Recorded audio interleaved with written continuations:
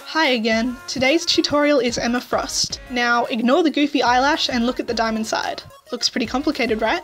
Wrong. It's super simple and just takes a little while. So whether you want to go full Frost or just learn some tips on gem painting, keep watching. Starting off with this El Cheapo wig from a discount store. It was called Popstar, but I'm pretty sure it was a rip-off of Gaga or Sia. How much do I look like Gaga now? I'm just outlining where on my face is going to be covered by the wig, so I don't detail those areas unnecessarily. Then I started my right side, but I remembered that I hadn't covered my eyebrow. I swear I cover them in like every tutorial, but honestly I don't like doing it. It takes forever to dry for me and is never super smooth. Then I continue filling in the diamond area with a mix of teal, blue and white from the Makeup Forever Flash palette, and I blend it onto my skin. This doesn't need to be super smooth. Now for some Emma Frost makeup that is nothing like what I see in any reference images. Well, the brows are similar, but this contouring is just me trying to emulate the gorgeous cheekbones of a comic book heroine. And the eye makeup is for the most part a simple neutral look to extend my eye and make it look bigger. And Emma Frost seems to have dark brows in some pictures, so of course I'm gonna go for that. Then I add way too much highlight and some big eyeliner that's normal at first, but then I go in with some white liner and cover that in some fab teal and blue paint for a gradient liner. And I fix up the black liner below it. Now I outline the facets of the diamond on my face. Try to pick planes of your face that are somewhat flat and straight, so your big features may need several facets. And I probably should have done this on the side facing the camera, but I ain't smart. Now to turn this blue area into a diamond. In short, just add a shit ton of triangles, rectangles, and general sharp shapes of different colours all over. In the sections near the skin, I am filling in the diamond with tan, brown, and greys. The grey is from the Mehron Kids face painting kit, I think.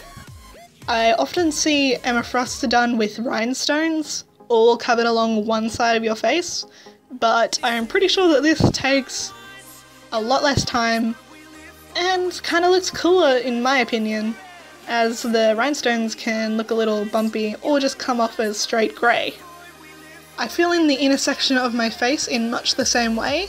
This section is surrounded by diamond rather than flesh, so it reflects more blues than the sections that are right next to the flesh, or a half flesh turning into diamond, I don't know. I use Dolphin from Fab, and also Alice Blue, and Grey from the Mehron palette again, and I mix these three colours, and also sometimes adding black and white to make a bunch of shades for this diamond area. These shapes can overlap and crisscross, but don't let them overlap the edges of the facets you drew. The more of these shapes you add, and the more colours and shades, the better this will turn out. You can look at a diamond and try to replicate what shapes you see inside of it and what colours. I referenced mine as I couldn't quite full-on copy it for shape, as my face is obviously not cut the same way a diamond is. Also, copying shape for shape takes a bitchin' amount of time. Then I shade with blues in the diamond section and browns in the flesh, defining the faucets from each other. I also use a little bit of white eyeshadow to highlight some of these sections. Then I fill in my lips with Clarity Cosmetics Poolside Party, add shadow lashes to my normal side, and attempt to add these very misbehaving and annoying lashes that are white and stacked. I should have just probably added the shadow lashes and Starry Night to the other side and painted them blue and white. Then I add some white highlights with details from Mehron and continue that diamond texturing onto my lips. Then the diamond was looking really uncolourful, when real diamonds reflect many shades of light, so I added some yellow and orange sections to the diamond. Then I put on my Gaga-esque wig and contour some big old boobies onto the chest. I am not doing a super detailed costume here, as I assume if you want to do this you will probably be wearing a costume. I add Emma Frost's corset, cape and necktie with the blue, and the X-Men badge with yellow. Then I shadow where the costume sits against my skin with some brown and black shadows, and shade the cape, edge of the neck and rim of the corset. Then I highlighted the costume with white cream paint from Nye, filled in the X-Men badge with red, added some strings to the corset and some white stitch marks along it and the neck thing. And that's it, guys.